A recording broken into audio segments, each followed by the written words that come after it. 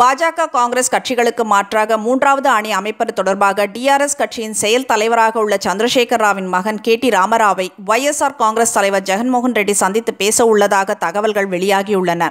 தேசிய அளவில் பாஜக மற்றும் காங்கிரஸ் கட்சிகளுக்கு மாற்றாக மூன்றாவது அணி அமைப்பது தொடர்பான முயற்சிகளை டிஆர்எஸ் கட்சி தலைவர் சந்திரசேகர ராவ் மேற்கொண்டு வருகிறார். இது தொடர்பாக ஏற்கனவே திமுக தலைவர் ஸ்டாலின், மேற்கு வங்க முதல்வரும் திரிணாமுல் காங்கிரஸ் கட்சியின் தலைவருமான மம்தா பானர்ஜி, பிஜு ஜனதா தள தலைவர் நவீன் பட்நாயக் உட்பட பல தலைவர்களையும் சந்தித்து பேசினார். ஆனால் யாரும் பிடிகொடுக்கவில்லை. இப்படிப்பட்ட சூழலில்தான் உத்தரப்பிரதேச மாநிலத்தில் காங்கிரஸ் கட்சியை தவிர்த்து சமாஜ்வாதி கட்சியும் பகுஜன் சமாஜ்வாதி கட்சியும் இணைந்து கூட்டணி அமைத்துள்ளன.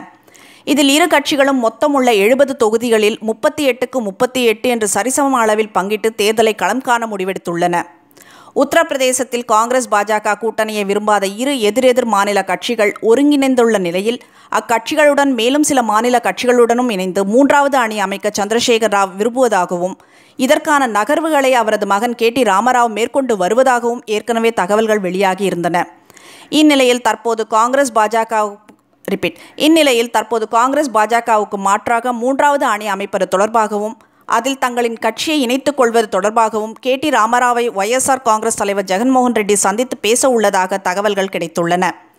ஓரிரு தினங்களில் இச்சந்திப்பு இருக்கும் என்றும் இச்சந்திப்புக்கு பின்னர் தேசிய அளவில் மூன்றாவது அணி அமைக்கும் பணியை டிஆர்எஸ் மும்முரமாக மேற்கொள்ளும் என்றும் எதிர்பார்க்கப்படுகிறது.